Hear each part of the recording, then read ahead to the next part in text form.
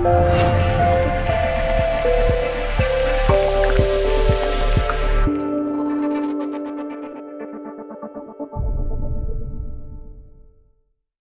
this video I'll be showing you a quick tutorial on how to use the high pass filter in Photoshop to sharpen and increase detail in your images. So let's have a look. So if we go to filter and then other and then high pass, this is it's a good way of sharpening your image. A lot of people use it at the end of the workflow as a replacement for the other, like Smart Sharpen and whatnot.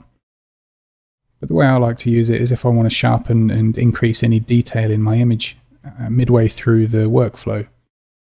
So we see here it gives us this really weird grey looking version of our image, and then we have this radius slider here. So what this does, as I increase the radius value, you can start to see the edges appear within the image. And what you're looking for, if you're using this as a general sharpening filter, you're really going to want to be on a really low value, say anywhere between 0.3 to maybe 2 pixels. Because anything above that, and you're going to start getting haloing with when you apply this as a sharpening effect. So let's say we wanted to use this just to sharpen these rocks in the foreground. We'll leave it on a value of 1.5 and say OK. And then to turn this into a sharpening layer, what we would do is just change the blend mode to either soft light or overlay. Overlay gives a stronger version of the two. And you can see it's quite subtle. You probably want to try this out yourself if you haven't used this method before. I'm not sure that the difference is coming across in the video, but yeah, this is before and then this is after, and you can see if you just look along the edges here as I disable this layer again and then re-enable it, you should just see a little bit of sharpness kind of popping in. So that's one alternative to the actual sharpening filters. Now, how I tend to use it, let me just go back in the history there and reselect the high pass. So how I tend to use it is for increasing detail. So let's look at this rock face here. And at the moment, with such a low value, it's not bringing much detail through in this rock. But let's increase it to a value much higher than what we would use if we were just trying to sharpen the whole image.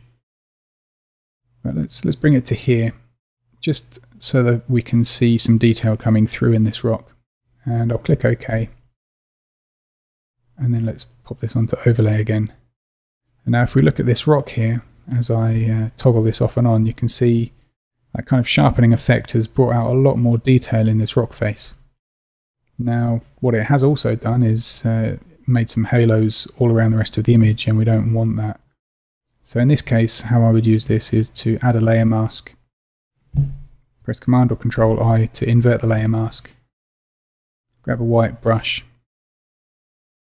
And then just brush this effect in by brushing white into the layer mask there. So that's it's basically creating like a sharpening style brush there. And now if I toggle that off and on again, we can see that's only being applied in the rock face there. So yeah, like I said, a lot of people use this at the end of the workflow to do the sort of general sharpening, and that's fine. There's nothing wrong with that. But the way I tend to use it is for just bringing out detail. It's good in the clouds as well. You can use this to pull out a lot of detail from the clouds in a shot. Yeah, like for example, if I use these same settings even and zoom in up here, we can see just as I move around, we're grabbing a bit more detail and making these clouds stand out a little bit more. Again, not sure if that's coming across in the video, but yeah, trust me, it's making a difference. There we go, if I toggle that off and on again. Yeah, so like I said, that is the high pass filter and a few different alternative uses for that. Alright, I hope you enjoyed this short video tutorial. If you like shooting landscapes and you want to learn how to put all these individual tips and techniques that you're learning into a structured 6-step Photoshop workflow, then click the download button and I'll send you my free PDF cheat sheet that lays everything out for you step by step.